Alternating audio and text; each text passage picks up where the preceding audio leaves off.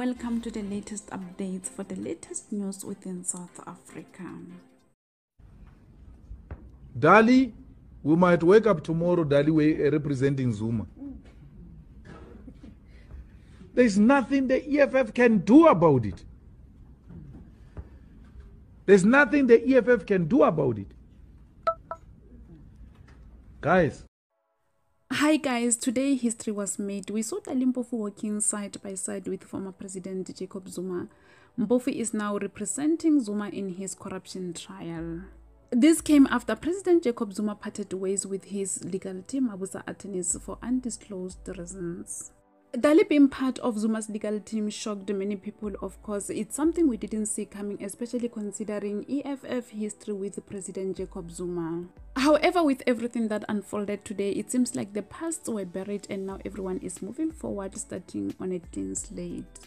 This, however, did not come as a surprise to many, as Julius anticipated it long time ago. Today, when Dali Mpofu was trending for being Zuma's legal rep, many went into their archives and came back with a clip of Julius Malema anticipating this move. At the time Julius Malema spoke about this, it was more like an impossible mission, because at that time EFF leadership was not in good terms with President Jacob Zuma. But today, Malema's anticipation, or rather prophecy, came to pass. This is one of those things that were used as references today. Here, Dali Mpofu was lambasting as Magashule and Zuma, but today that was all in the past. They were smiling together.